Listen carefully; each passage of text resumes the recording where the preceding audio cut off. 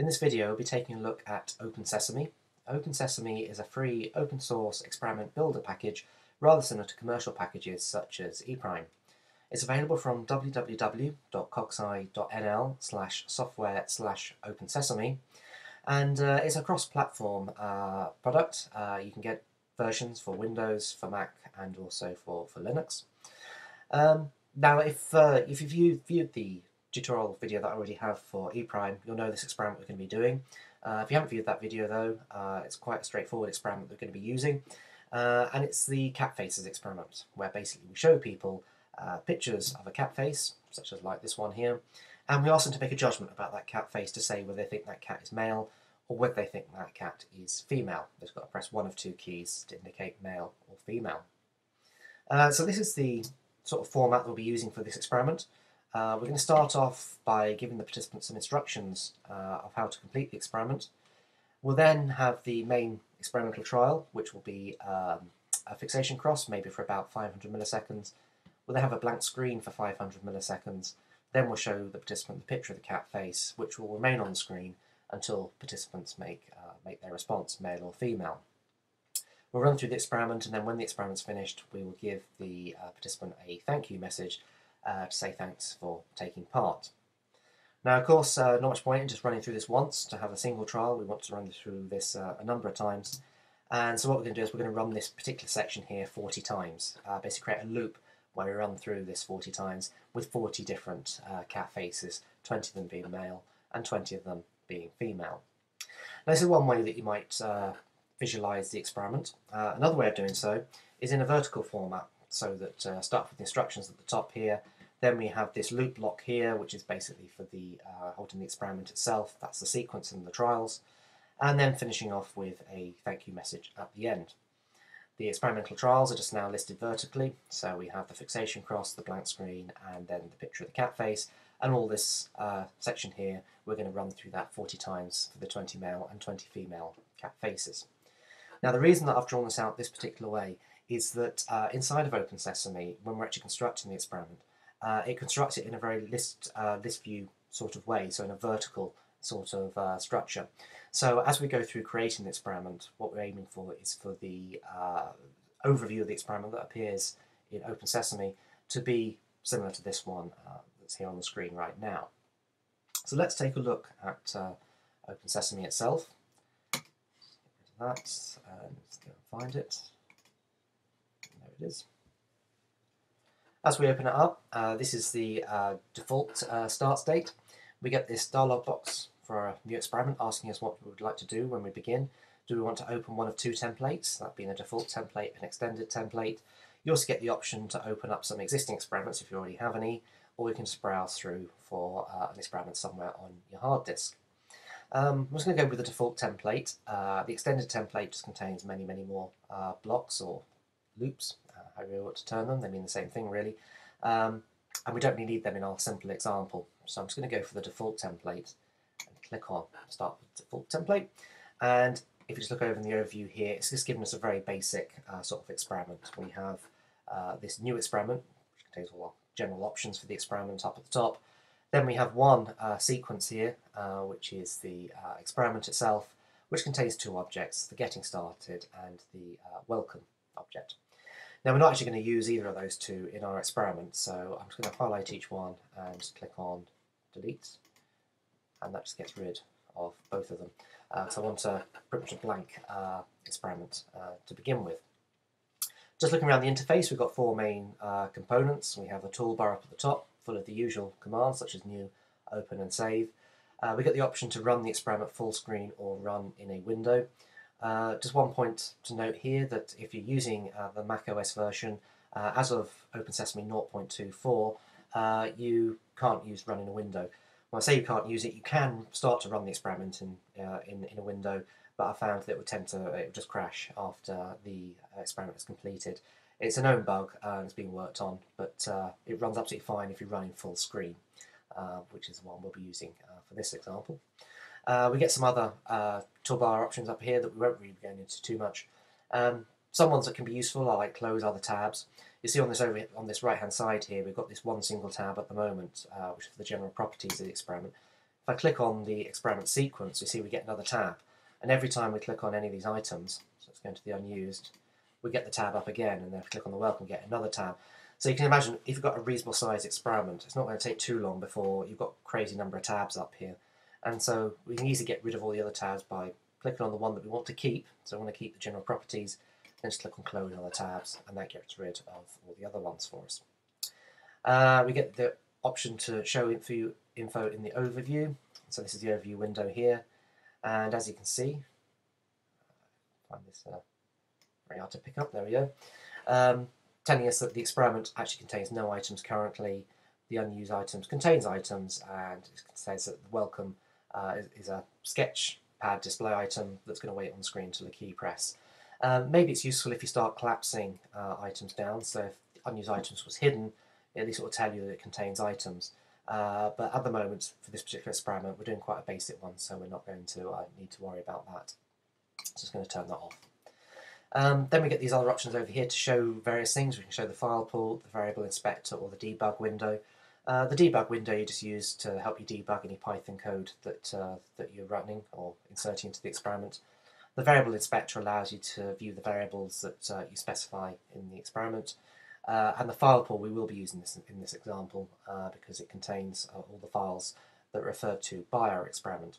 In fact, it's a nice feature of OpenSesame that when you save your experiment, you can actually save all of the stimuli as well at the same time in one single archive file, which means that you don't have to worry about sorting out which files go where if you move the experiment to a different machine. You just simply have to take the archive file onto the other machine and it will run perfectly fine.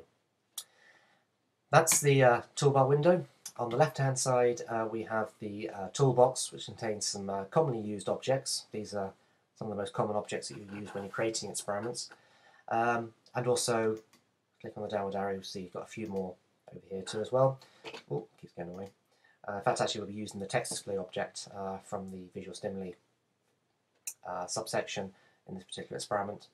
Rather quite straightforward. You've got the loop item, which contains all the trials that you might use in a particular block. We've got the sequence item, and this basically is where you contain the procedure for your experiment or for your particular trial. We've got the sketchpad item, which can contain images and text and drawings and so forth. There's a sampler item, so you can play sounds. Two other ones that we will be using in this experiment is the keyboard response. So if you want to collect responses from participants during the experiment, which I'm sure you'll want to do so, you need to have this particular item associated with a particular trial. And if you want to record the data that they make, you need to use the logger item. But we'll see how these come together as we create the experiment. Next to the toolbox, we've got the overview window. And this basically gives us the structure of the experiment that we've created.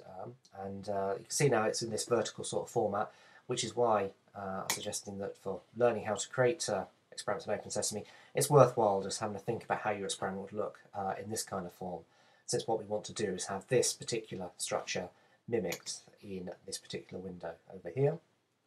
And on the right hand side, we've got the bit where we do all the real work with our experiment, where we set all the properties of the experiment and all of the objects that we drag in. So, for example, the sketchpad display object, which is going to use to display our cat face picture, it would be in this particular area that we define how that cat face picture actually appears on the screen.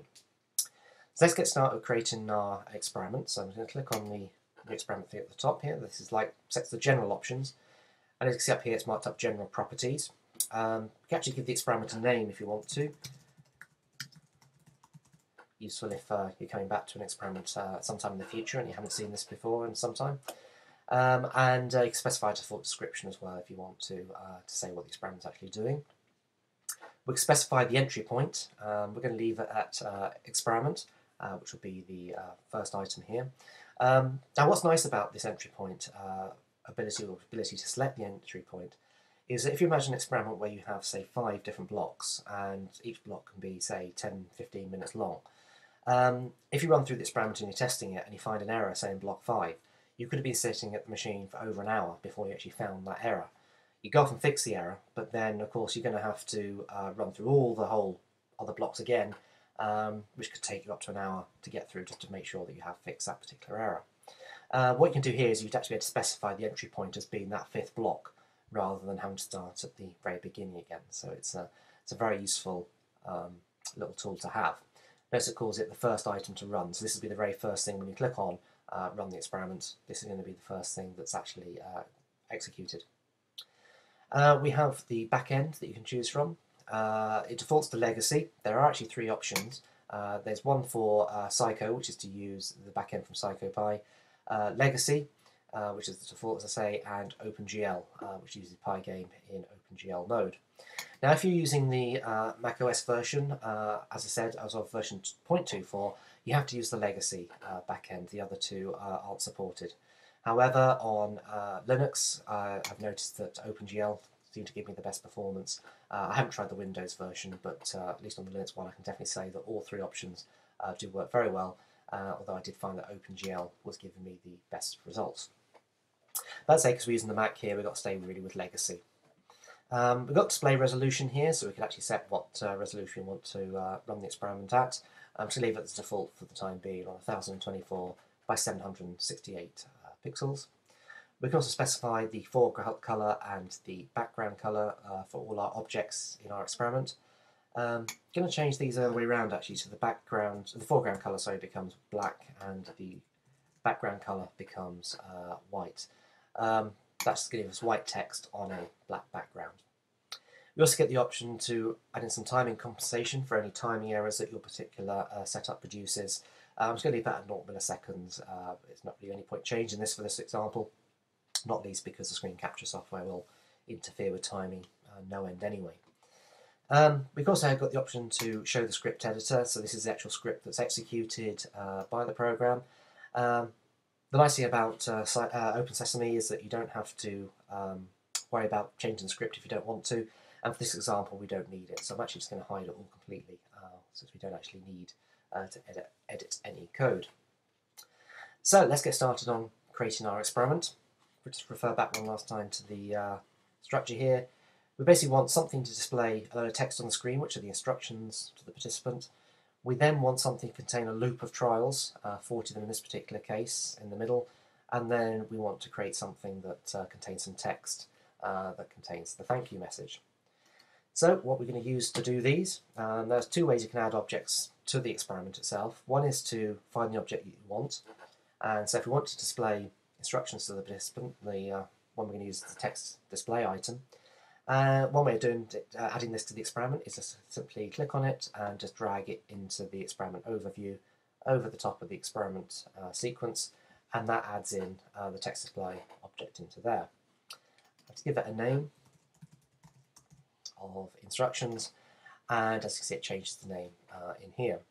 Now I'm not going to enter any of the text in at the moment, we'll come back to that in a minute after we've created the basic outline. That's one way you can add objects to the experiment. The other way of doing it is to click on the sequence itself. And as you can see, it's got two options down here to append an existing item. That's one that we already have available. So if, for example, I wanted to add the instruction screen twice, wouldn't make any sense to do it, but say I did, I can just click on add the instructions and then on the plus button. As you can see now, I get a duplicate of the instructions object. Don't need that at all, so I'm just going to delete that out. The thing that I actually do need to do is to append a new item. In this particular case, I need to add a loop. Now the loop is the object that contains all our trials that are used in the experiment. So I'm going to click on that and then I'll make sure it's selected and then click on the plus button. And it asks us here that a loop needs another item to run, usually a sequence. This is indeed the case in our case because we've got the loop that's going to contain our trials, but what's it actually going to run inside that loop? If we go back to the overview again, this is like our loop block, but all of these items have to exist on a separate timeline or in a separate sequence. So what we need to do when we're creating the loop is to say that we're going to use a new item and it's going to be a new sequence that's going to contain our exact trial procedure. If a sequence already existed that you wanted to use, you can of course use an existing sequence. But I'm just going to make sure that sequence is selected here and then click on create. As you can see now, we've got our loop here, which is going to contain all our trials, and then the sequence that's going to contain our actual trial sequence. So that's added in. So if I go back to experiment, I need to add in one more item. That's going to be the goodbye message. So I'm going to append a new item. I'm going to add in a text display and click on plus. And that's added the text display at the end. I'm just going to call this goodbye. Right, so I'm going to rename the loop object as well. We've got a single block in this experiment, so I'm just going to call it block loop. And then I'm going to rename sequence as well, and I'm going to call it, say, trial sequence. So if we just look at this, if I just collapse that down actually, you can see now we've got this experiment object with instructions, a block loop and a goodbye message, and that's exactly what we were looking for here. So I'm going to enter in some of the properties. So for the instructions, I'm going to add in the text here that people actually see when they start the experiment. We get the option of setting what the duration is going to be. Now this can actually be an exact value, so you can specify a number here in milliseconds. It can be a key press or a mouse click. Now in this experiment we just want it to sit there and wait until the participant presses a key, and then they can start the experiment. So I'm just going to leave that on key press. It inherited the overall experiment properties with a black foreground, i.e. black text, with a white background. We can change the font family from mono, sans or serif. You can leave that on mono. And an 18-point font size will be absolutely fine. I'm going to change the wrap line after 80 characters, makes it more wider on the screen, and leave the text alignment at the centre. You can specify left and right, of course. Then it's just a case of coming down to the box at the bottom and just entering your instructions for the experiment. So I'll just type something in here.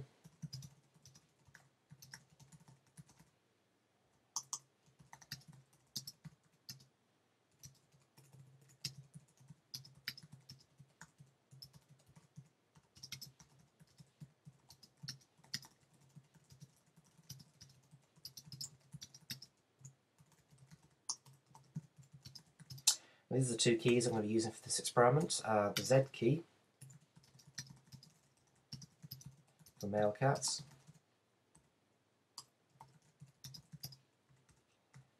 and I'll use the M key for the female cats.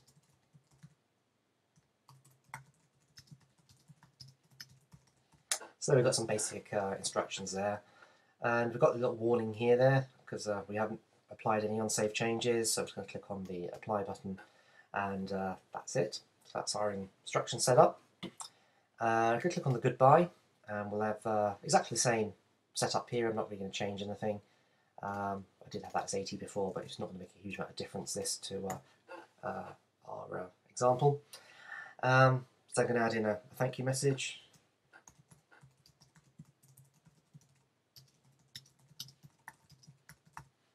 And then just click on apply. So that set up our instructions, and it set up our goodbye message. Next thing I'm going to do is look at the loop itself and think about what actually it is that we're going to be displaying on the screen. Now, as I say, we've got all these pictures of cat faces, so here they are here. We've got to have some pictures for these cat faces, and I already have those actually in a folder on my desktop. Here's the cat face photos, and here they all are. They're all labelled up FO1.BMP, FO2. These are all the females. As we scroll down, we start to get the males, MO1, MO2. So there's 20 females, F20, and that'll go up to M20 for the male cats. So basically, we need to indicate to OpenSesame that these file names are the images that should be being used. And we also need to indicate what key participants should be pressing if they get the trial right. And I also want to add an extra variable in that's going to indicate whether the cat was male or female. Now, it is possible, of course, to extract that information from whether people pressed, the correct response was a Z key for male or an M key for female.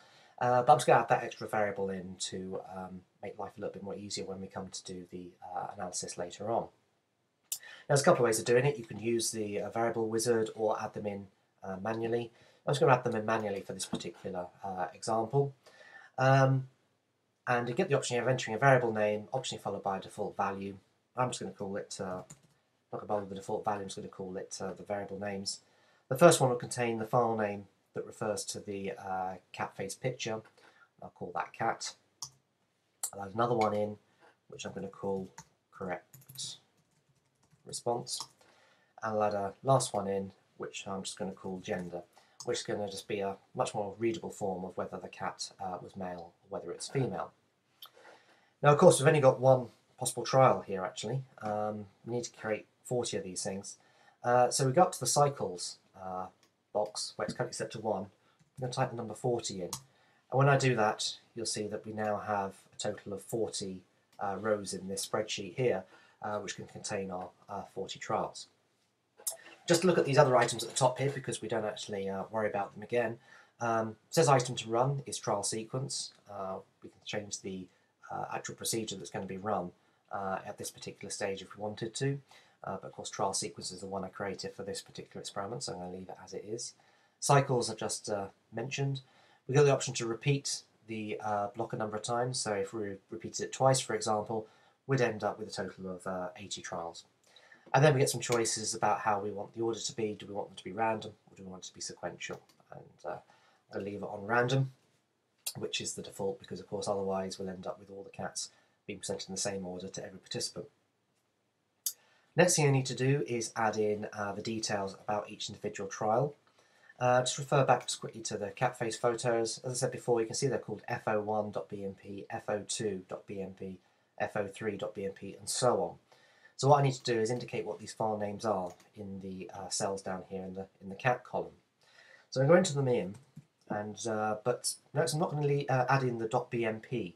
There's a particular reason for that. You can add it in here, but it's just going to save a bit of time if we don't add it in, because we can use a little bit of trick stuff later on to automatically add the .bmp for us, and it just saves us doing a bit of typing at this phase. So I'm just going to add in all of the file names, or at least the first part of all the file names for the cats.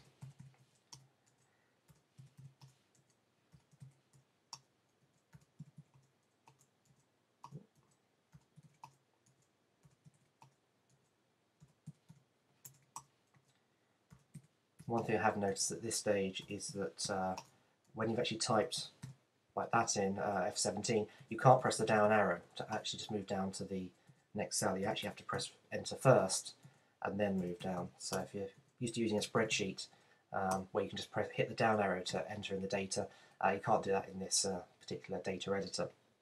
So that's all the female cats. Now I'll add in all the male cats.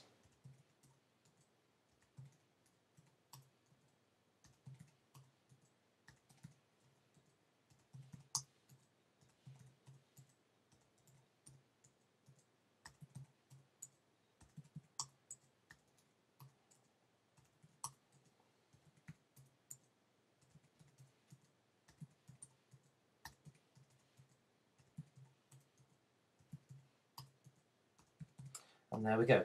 So we've got our 20 males and our 20 females. In the correct response column, we need to put down the key that the participant should be pressing in order to get that particular trial right. For the females, we want them to be pressing M.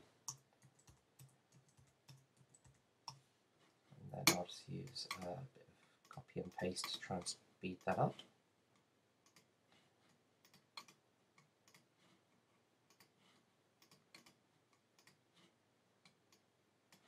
And then for the males, we want them to press the Z key.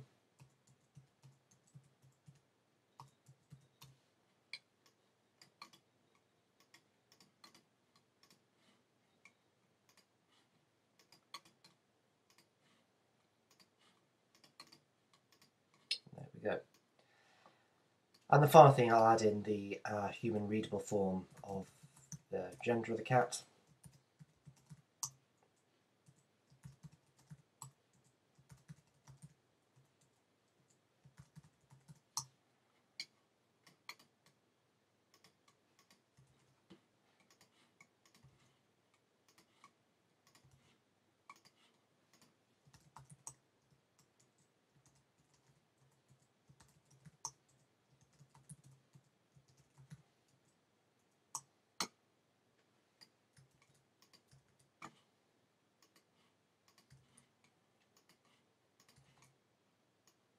Okay, there we go. So that specified all the particular things that OpenSesame will need to know in order to be able to run our experiment. Now what we can do is when we actually create the things relating to the cat face picture, is that instead of specifying the exact file name that should be displayed, we can actually use this particular variable up here. The variable now is called cat, in order to determine which picture should be displayed upon the screen. Likewise, when we want to collect the responses of the participant, we can just say refer back to the correct response column and pull out whichever trial it was that was running to find out whether it should be a Z or whether it should be an M. And likewise, gender will be pulled out, although we don't actually need that to run the experiment. That's just more for the data file to help us actually make sense of the data file at the end. So the next thing to do is actually create our trial sequence. So I'm going to click on the trial sequence here. I'm going to add in the objects using the append new item method. The first one we need is a fixation cross or a fixation point. A couple of ways you could do this. You could add in a text display object with a plus sign on it, but the sketchpad display actually, once you use that, it does have one nice little feature in it, is actually got a fixation dot object already built into it. So I'm going to add a sketchpad in to begin with. I'll then add in a text display, which is going to be just a blank screen that will be on the screen for 500 milliseconds. And then finally I'll add in another sketchpad, which is going to contain the picture of the cat face. So that's basically our overall structure of the experiment. So I'm just actually going to give these a name. Call that fixation 500. The text display I just call blank. There are other methods of doing that. I'm just using a blank text display because then you can clearly see what's going on at various stages in this experiment. You could have used a sketchpad object, of course, if you wanted to. And then this one's going to be the actual picture of the cat face itself. Now I'm going to go back to the sequence because we need to add in some extra things here as well. And if you've used ePrime in the past, this is one thing that's slightly different about OpenSesame versus ePrime. Up to this point, it's probably all seemed quite familiar. What we need to do here is add in the ability to collect the response from the participant, and to do that we need to add in a keyboard response object.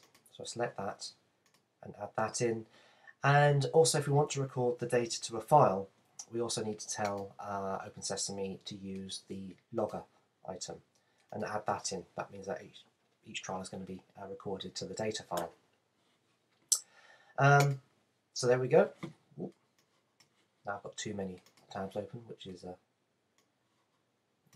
hidden. Now all we've got to do is just actually fill in all the details of our individual objects. So we go to the fixation 500. This is the sketchpad editor. It starts off with duration. It's currently set to a key press. Of course we want that to be 500 milliseconds. So we'll enter 500 in there. And we get some various different options that we can add in. So we can add in lines, we can add in arrows, some text, circles, there's also a noise patch. The one we want here is the fixation.tool. So you select the fixation.tool and then move down, and you can see it's got this grid here, and this is going to be the centre of the screen. Actually, if you look over in this portion here, it tells you what grid value we actually have. When you go to 0, 0, which is the centre of the screen, left click the mouse button, then we get a fixation dot appear at that particular point. And that's all there is to it, to setting up that particular object. So I'm just going to click on the Close tab. The next one I'm going to do is go to the blank 500. Its just duration is going to be 500 milliseconds with absolutely no text. And apply that. Now I say there's multiple ways you can do that. I'm just using this text display object so you can clearly see that particular blank screen. It's not going to harm the experiment at all by doing it that way. Then we'll go to the cat face picture, or cat face sketchpad. Now one thing that might seem a bit weird here is the duration we're actually going to set not to infinite or key press or anything like that. We're going to set it to 0, i.e. for 0 milliseconds. And the reason is that what we do is we display the cat face picture and then get OpenSesame to go straight to the keyboard response item. So we want the keyboard response item to wait for the key press, not the cat face sketchpad item, which is why we set the duration to 0, which basically means display it and then just move straight on. To actually put the picture of the cat face on, we need to specify the image tool, and then go down to the center point again and click in the center. This brings up the file pool, which is where we need to add in our particular cat face pictures that we have. Now we can do that by clicking on Add a File. So I'll click on Add and just go and find my cat face photo.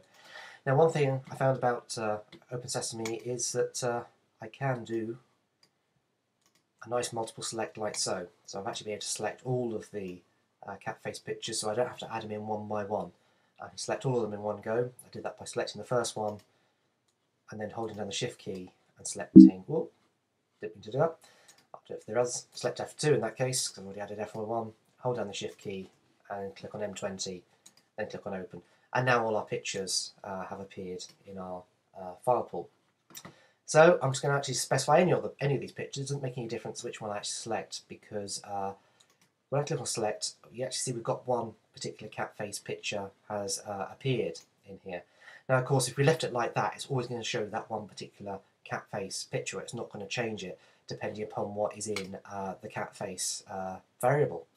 So the way that we change this is that we select, right-click on the cat face picture itself and say Edit. This is the only bit more complicated thing about using OpenSesame. I need to spread out that window here, and this is basically saying to draw an image at this location of the screen, which is the center, this particular file name, which is in those speech marks. So I'll just highlight the bit we're interested in, which is that bit there, which is fo1.bmp, which, if you remember, is the image that I selected from the list. What I'm going to do is get rid of everything before the .bmp and put in square brackets cat, like so. And what that's going to do is go back to the list block or the block loop and actually extract out from that list whatever was in the cat variable for that particular trial. So remember, they went down in order FO1, FO2, FO3, or so on. Whichever one of those 40 trials is being run, it will take whatever is in that cat column and insert it into this point here. So if we went through in sequential order, FO1 would go in there. If it was in the second trial, FO2 would go in there. So it's a variable. It's always changing on every single trial. Need to put on the quotes again to indicate .bmp. So it's going to insert the cat face name, then the .bmp. So that's why we didn't have to put .bmp onto every single particular cat face. Which I've got that in the wrong state, so it needs to go there. And that's all there is to that part, so I just click on OK. And it tells us here that one object is not shown because it is defined using variables. We can actually see that in the script now. That's where the variable has actually been inserted. So as I said, on the first trial through, if it was set to sequential, FO1 would be on the first trial. If we go back to the cat face, back to the edit script, you can see here that FO1 would be added in where this cat in the square brackets is. So it would actually read fo1.bmp. And that's the way that the variables work for the cat face image. And that's basically all we need to do for setting up the cat face picture itself. So I'm going to close down that one, get rid of a few of these tabs. The next thing to do is set up the keyboard response.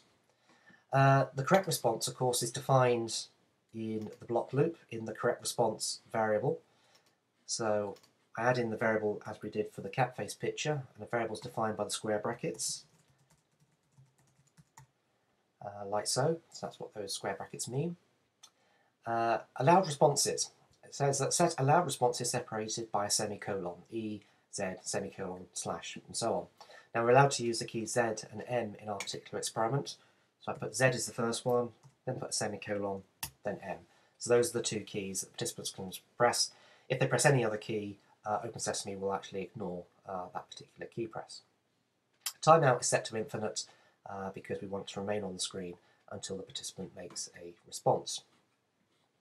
Underneath this we have the logger item. By default, it's specified to automatically detect and log all variables. In my experience, it's best just to leave it just on that, and it will record every single item that OpenSesame knows about. and it's probably best just to leave it at that particular setting rather than playing about with what it is that you want to select and what it is you don't want to select. One of those cases, it's always best to record too much than too little. So that's pretty much it. So this actually should now run as a full experiment. So first thing I'm going to quickly do though is just save it. So click on Save As, and we're going to put this just onto the desktop. I'll call this Cat Faces, and I've got the option here just to save as OpenSesame files or the OpenSesame script and file pool. Click on that because it actually means I'll actually get all the files that are in the file pool as well, which are all the cat face pictures. I need to change the extension. So if I quickly look on my desktop, see I've got the picture, the archive there. Look at the size of it, it's 9 megabytes. So for that tiny little script, it's not the only thing that's in there. We've actually got all our full file pool items as well, which includes all those cat face pictures. So that's creating a basic experiment. I'll give it a go running it. No idea how it's going to respond to the screen capture software, but we'll give it a go. We get to enter a subject number, so I'll just give it the subject number 1. Click OK. Then we'll ask where do we want to save the log file. So I'll say it on the desktop. We'll click on Save and see if we get it actually working. And there we go. So welcome to the cat face experiment. We'll see 40 cat faces. We've got to indicate whether the cat's male or female. Press Z if you think the cat is male. Press N if you think the cat is female. Press any key to begin. So press any key, fixation cross, blank screen. There's the cat face. And just making responses, male, female, and so on.